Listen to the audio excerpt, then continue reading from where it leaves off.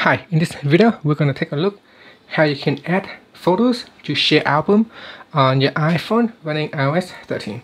Now first let's go back to your home screen, then tap on Photos app. Once it is launched, now go to the folder and select the photos that you want to share to the share albums. So tap on the select button, and here you can select the photos that you want to share.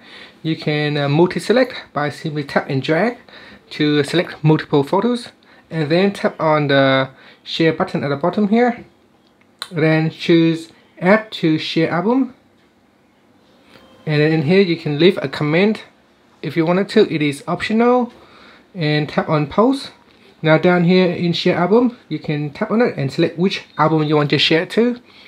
If there isn't any album, you could create one and then share to the new album that you have created. So here at the moment it is set to me that is the album that I have created previously. So I'm going to select that and then tap on the back to go back. And then you can now post. So tap on post, you post. And it is now post a reference to the original photos in the share album. And that's it.